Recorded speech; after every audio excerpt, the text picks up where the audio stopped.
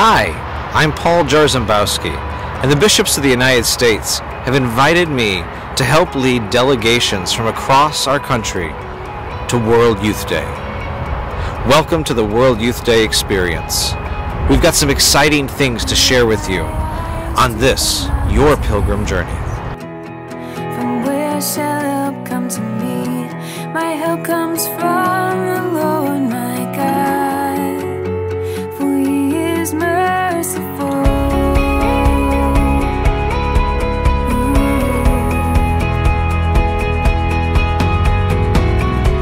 When we are lost, He searches for us, to hold us in His arms.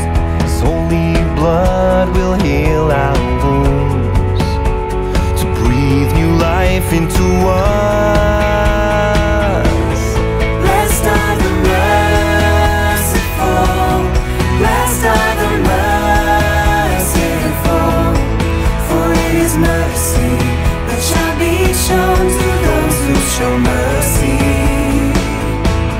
Blessed are the merciful, blessed are the merciful, for it is mercy that shall be shown to those who show mercy.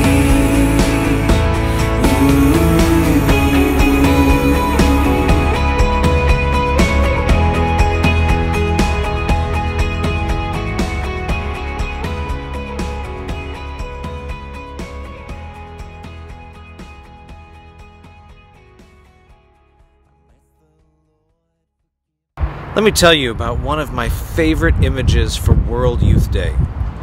I like the scriptural image of the Transfiguration. You know the story. It's when the disciples, Peter, James, and John, join Jesus and walk up a high mountain and see Him transfigured before their eyes. And then, before they know it, it's over, and they continue the journey down.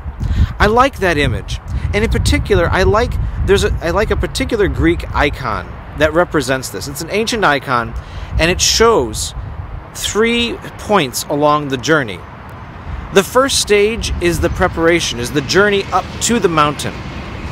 The second stage is the mountaintop itself, the summit experience. And the third stage is the journey back down. Now, what I like about this is that this image shows that all 3 places on the journey are sacred. Oftentimes when we see the Transfiguration represented in art, we see just the mountaintop experience. And the same thing happens at World Youth Day. Most people will focus on what happens at the World Youth Day experience, whether it's stateside or internationally. It's that one mountaintop moment that everyone focuses their attention on. But, as you know so well, the preparation for the trip is so much a part of the World Youth Day experience. Likewise, the same thing is going to happen on the way down.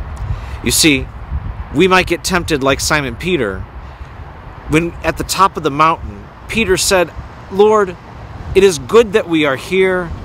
Let's stay here for a very long time."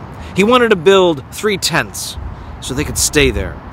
And at the end of World Youth Day, you might be tempted to say the same thing too. You might be tempted to want to stay and experience that aha moment over and over again. But Jesus looks at Peter, and Jesus looks at us. If we want to stay a little longer, Jesus smiles and says, we have to go down the mountain, into the valleys. Because that's where it happens. Think about it. After the Transfiguration, Jesus and the disciples went to Jerusalem. He experienced His passion, death, and resurrection after the Transfiguration. Peter, James, and John really became transformed by their encounter with the risen Christ and the development of the early church. They became saints after the Transfiguration. In fact, the Transfiguration was really the beginning of a longer, more exciting journey yet to come. And so will it be with us. After World Youth Day, the best things are yet to come. You get a glimpse of that experience at World Youth Day. We get a glimpse, an aha moment But that is just the beginning of the next great adventure. Because after World Youth Day, the greatest things for you and me are yet to come. I invite you, as you are preparing, to consider the image of the Transfiguration and consider all 3 moments of that story.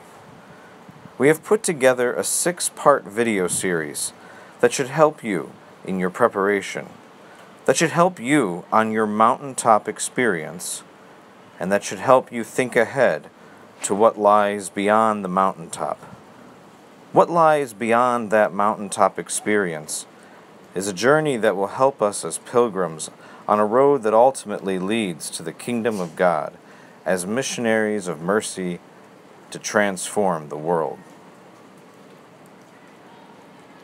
On behalf of his brother bishops, the shepherd of the Diocese of Bridgeport, Bishop Caggiano, begins our video series by expressing the bishop's desire to journey with us as a World Youth Day pilgrim. But more importantly, Bishop Caggiano expresses his and the other bishops' desire to witness the return of our World Youth Day mountaintop experience, whether in Krakow or a stateside celebration. He wants us to prepare and be ready, both physically and spiritually, so that no matter where your experience occurs afterwards, it will be one worth pointing towards and sharing with others. So I wish you luck on that. Don't forget to prepare. Don't forget about all of the things that we've shared with you today. And God bless you on your pilgrimage. I lift my eyes to the mountains. From where shall help come to me? My help comes from the Lord my God, for He is merciful.